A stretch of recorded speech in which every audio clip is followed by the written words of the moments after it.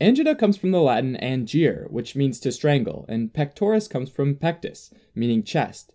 So angina pectoris loosely translates to strangling of the chest, which actually makes a lot of sense because angina pectoris is caused by reduced blood flow, which causes ischemia to the heart muscle, or lack of oxygen to the heart.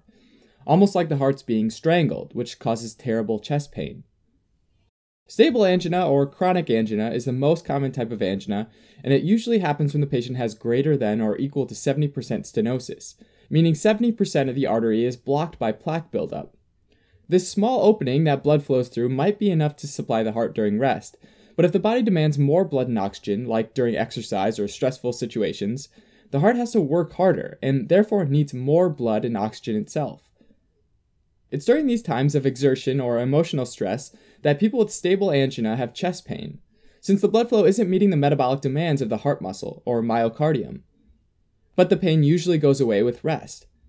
In the majority of cases, the underlying cause of stable angina is atherosclerosis of one or more of the coronary arteries, the arteries supplying blood to the heart muscles. Other heart conditions that might lead to stable angina are ones that cause a thickened heart muscle wall, which would require more oxygen. This increase in muscle size can be due to hypertrophic cardiomyopathy from a genetic cause, or as a result from the heart having to pump against higher pressures, as is the case in aortic stenosis, which is a narrowing of the aortic valve, or hypertension. These larger, thicker heart muscles require more oxygen, and if the patients can't meet the increasing demands, they feel pain in the form of angina.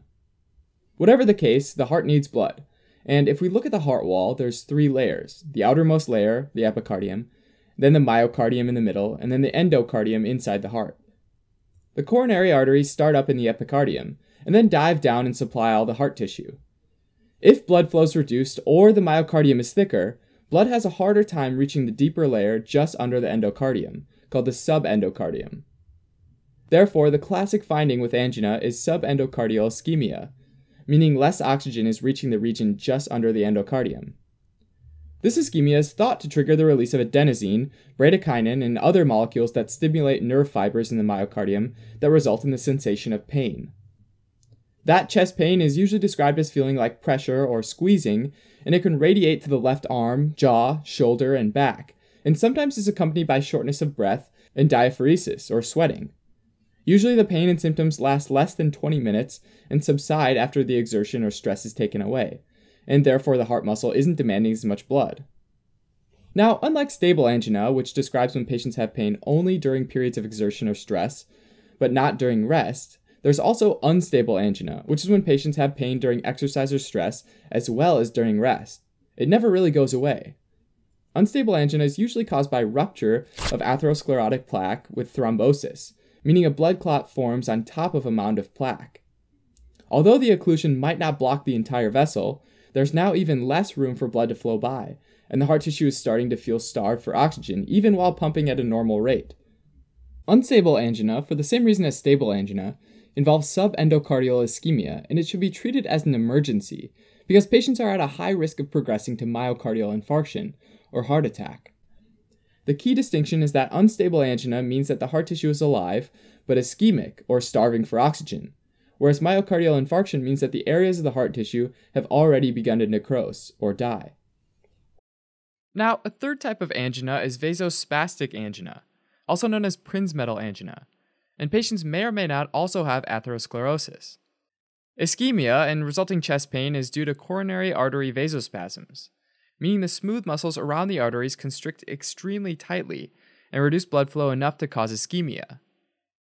Episodes of vasospastic angina don't correlate with exertion and can happen anytime, including at rest.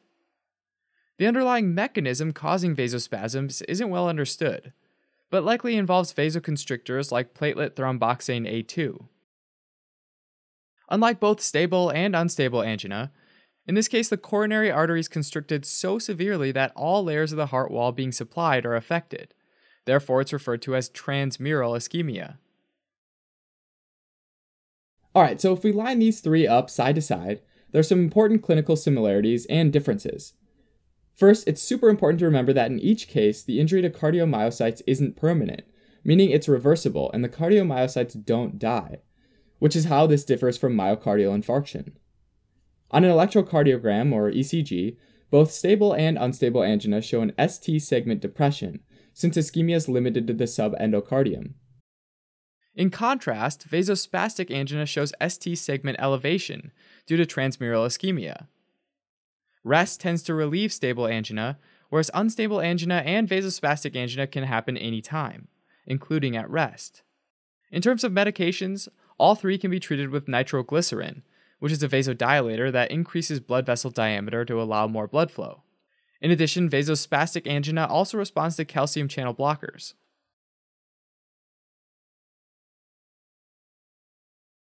Thanks for watching. You can help support us by donating on Patreon, or subscribing to our channel, or telling your friends about us on social media.